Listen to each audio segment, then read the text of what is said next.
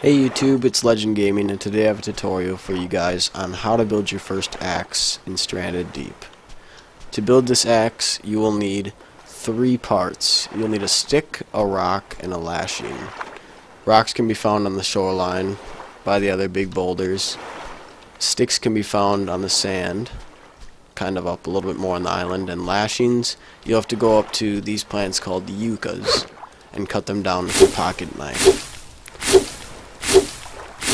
You'll get 2 lashings, and for your axe you will only need 1.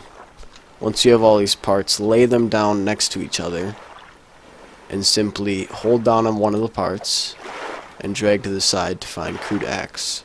Click on that and now you have your axe. Go ahead and pick that up and run over to a palm tree.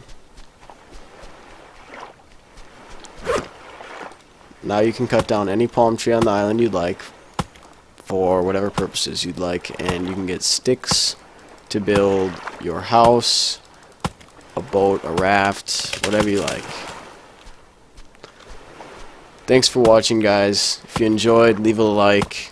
Let me know in the comments what you'd like to see in the future, and be sure to press that subscribe button. I'll see you guys in the next one.